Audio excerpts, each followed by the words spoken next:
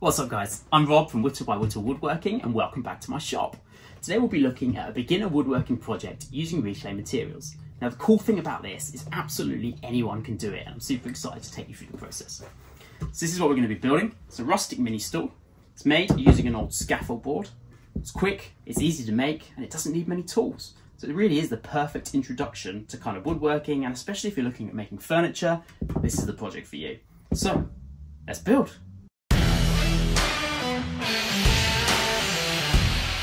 So this is the scaffold board I'm going to be using. I found it on Facebook Marketplace for about £5. I'm going to mark up my board 40 centimetres, 35 centimetres and 35 centimetres.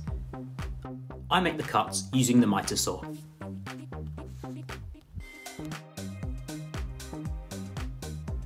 The 40 centimetre is the top and the two 35s are for the legs. The width of a scaffold board is 22.5 centimetres. I set my table saw to 20 centimetres so I can make the legs narrower than the top. This is just personal preference. I make my cuts using the micro jig GRR rip block. This thing is great for safety, keeping your fingers from the blade. Keep the off cuts to the side because we'll be using these later. I adjust the bevel on my mitre saw to 10 degrees. Removing as little material as possible, I cut a 10-degree bevel into the leg of my stool. First at the bottom and then at the top. Once I've aligned my second cut, I add a stop block to the fence to be able to make a repeat cut without thinking on the second leg. Without having to measure, we end up with two perfectly sized legs. On the underside of the seat, we mark the position of the legs. I do this by eye and use a ruler with a depth stop to capture the distance from the edge of the top to the outer edge of the stool leg. From there I can mark my two lines that I know are equally distanced from the edge of the stool top. Work smart, not hard guys.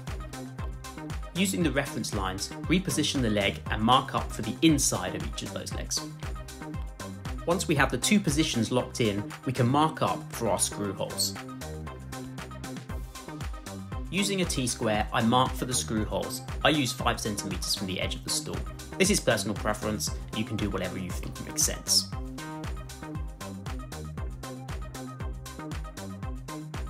Place some scrap timber under your stool top. This will ensure the pilot holes don't go into your workbench. Drill your pilot holes on your marks all the way through the timber. The scrap wood will save your workbench, but it will also ensure you get minimal or no split out when the drill bit goes through. Now flip your workpiece for the next stage. Here I'll use a 12mm spade bit to drill the countersink holes in the top of the stool. Use the pilot holes for reference and drill your countersink holes. I go about halfway into the timber here.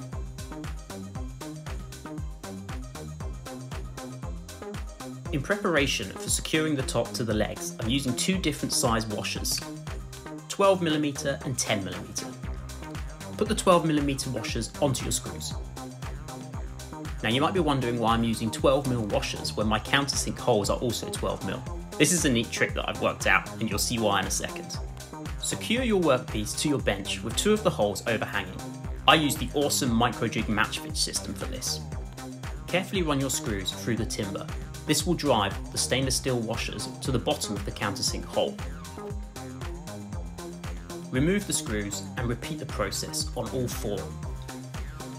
So why am I doing this? Well, scaffold boards are made from soft wood, and I've found in the past that when I've drilled screws through, it's very easy to pull the washer through the timber at the same time. Having a washer the same size as the countersunk hole gives us a firm anchor for the second washer, reducing the risk of damage to the timber. Next, I put the 8mm washers onto the screws in preparation for the next stage.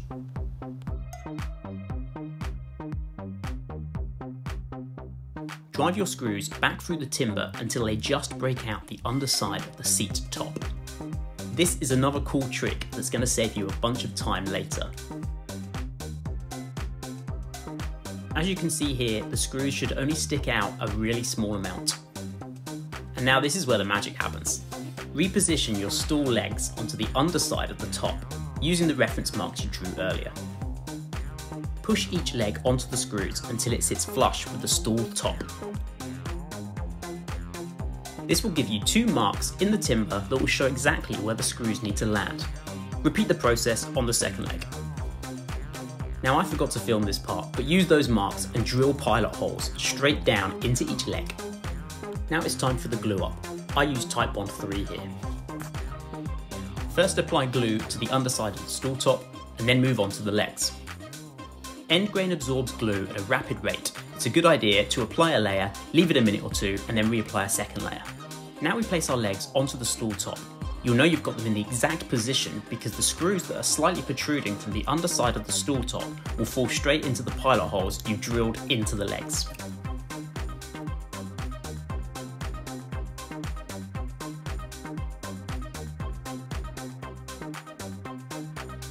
The double washer anchor system we set up earlier means you can be slightly more aggressive with your driver here.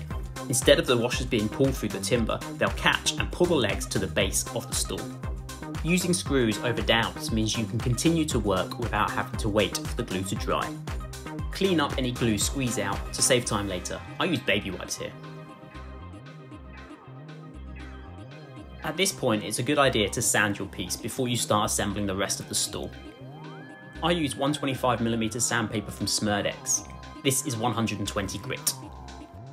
A lot of people will use a round over bit in their router to create a nice edge to their stool. I prefer to do this with the sander as it's a rustic piece of furniture and the sander gives a less perfect finish. Just kind of matches the aesthetics of the stool. Now remember those offcuts we saved from earlier? Well, this is where these come into play. We'll use one of these pieces for the stretcher of our stool. Roughly align where you want the stretcher to be and use the angle of the legs to mark the back. Don't worry about getting this perfect.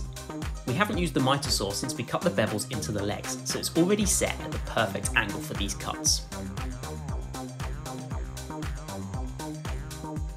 Take your freshly cut stretcher and place it in to the stool.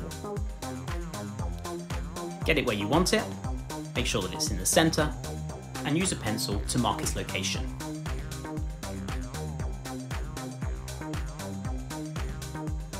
The lighting makes it a bit hard to see, but I promise it's there. You can see it better on this side. Now mark up in preparation for your pilot holes. I do this by eye because it really doesn't have to be perfect. Next we drill our pilot holes from the inside of the stool to the out. Do your best to drill your pilot hole square through the timber and not at an angle. Place your stretcher back into your stool.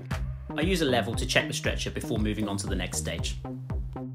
Now I drill back through the pilot holes and into the stretcher. This will give us a mark where the screw will need to land.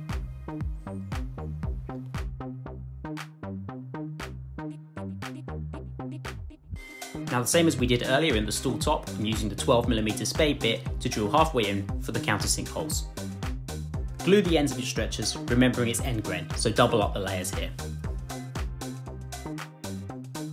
I'm only using one washer here. I'm using the 8mm as the 10mm anchor we did earlier is not necessary for this section. As we did before, drive your screws through until they just stick out the inside of the stool. Now we align the pilot holes in the stretcher to the screws that are sticking out. This ensures we get it exactly where we want it. Now you can drive the rest of your screws into the timber. It's a good idea to hold the stretcher with your hand to stop it spinning as the screwdriver bites. So our stool is nearly done, but we've still got those ugly holes to deal with from the countersinks that we did earlier.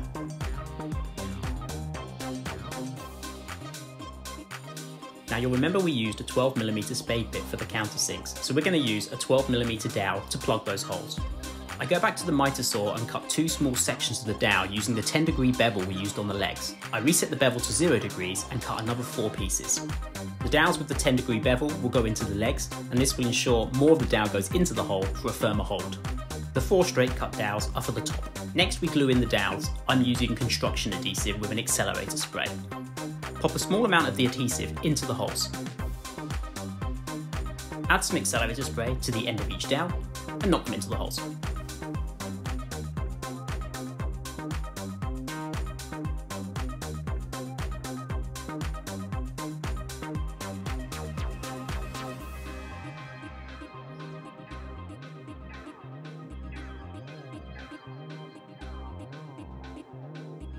Be careful not to get any glue on your hands before using the accelerator spray, as the accelerator spray will heat the glue and burn you.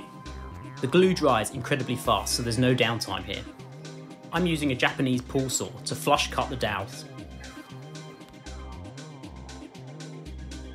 I give the stool a light sand to ensure the dowels are completely flush to the top of the stool and to the legs.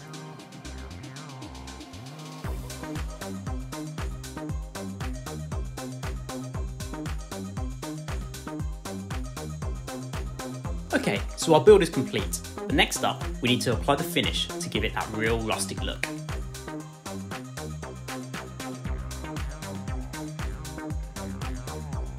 I'm going to use one of my favourites. This is Brie Wax Furniture Wax. I'm using dark oak, which is a particular favourite of mine. It's a good idea to wear gloves as this gets quite messy, and I use lint-free cloths to apply the wax. I roll out some craft paper just to protect my workbench from any wax spillages.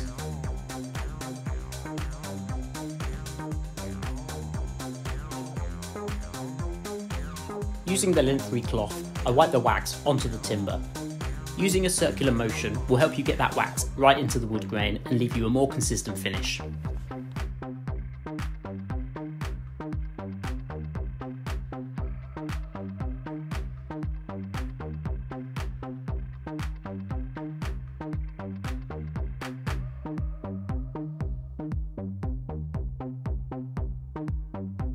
Using a second lint-free cloth, I go over the entire stool to wipe off any excess and give it a buff. This gives it the nice sheen that you see in the end.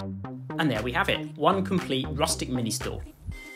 The entire process takes about 2.5 hours. This was probably a little bit longer because I was filming. So I hope you guys enjoyed this video. If you did, please consider subscribing because it helps out more than you'll know. If you have any questions or any feedback, please leave them in the comments. See you in the next one.